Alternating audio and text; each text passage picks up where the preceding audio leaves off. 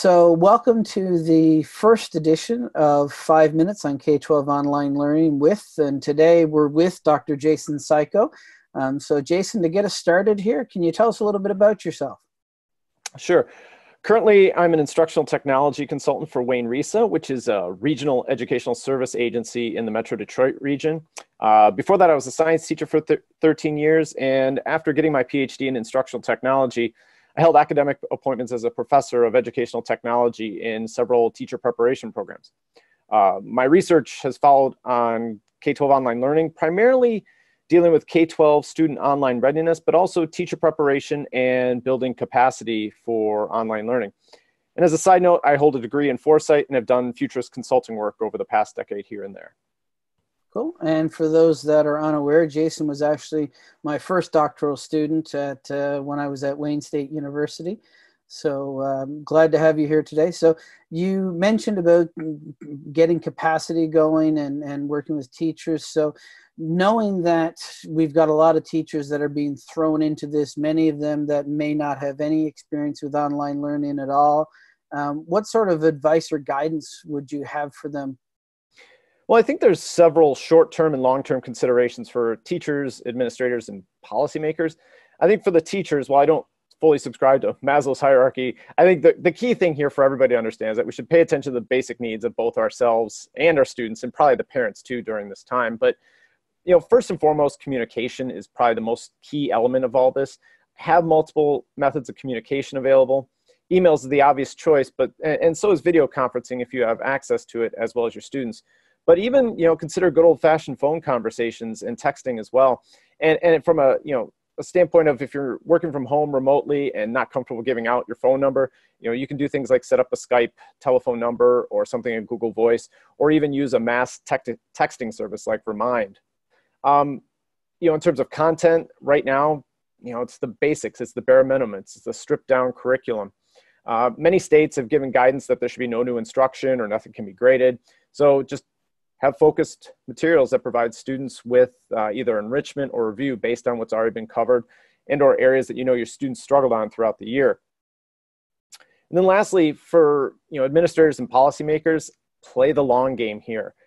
I think a lot of people think this is going to end quickly. Pandemics generally last 12 to 18 months and have different phases. So let's set aside all the the stuff we've been through in the next couple months or will go through in the next couple months, but think about the fall. What policy decisions, what types of teacher training, what types of general awareness with online learning and remote learning and blended learning need to take place at both the local and the state level before the start of the 2021 school year. What equity and access issues can you try to solve between now and then in the fall? And as somebody with a background in both science, I was a biology teacher as well as strategic foresight.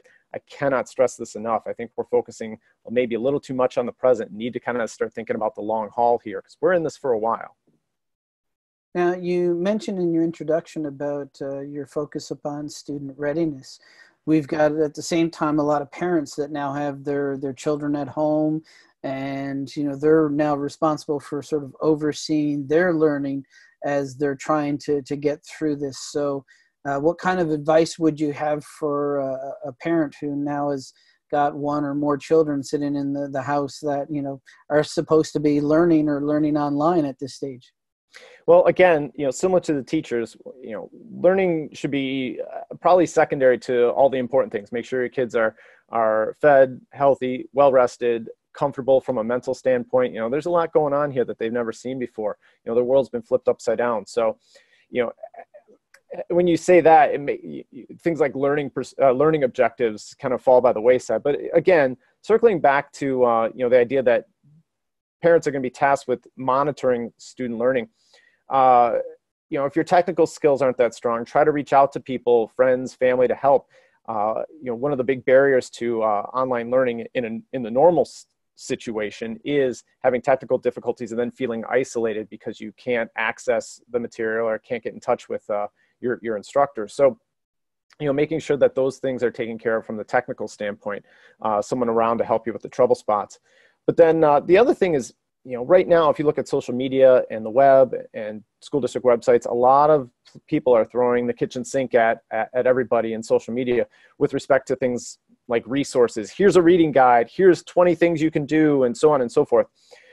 Too much in my opinion. And so maybe something that you could do or parents could do is just maybe have a quick conversation, a quick chat with your teacher, your son or daughter's teacher, and just maybe ask them, hey, are there one or two things that they can work on or focus on? You know, at the elementary level, there might be a little more holistic viewpoint from the teacher. You know, this student may, you know, need a little more help in social studies or this particular topic in mathematics, whereas some might need help in other areas. And that would provide some focus for parents to steer their students to look in those directions for help and work to do during this time. Cool. Well, thank you very much, Jason. So this has been our first 5 minutes on K-12 online learning with, in this case, Dr. Jason Siko.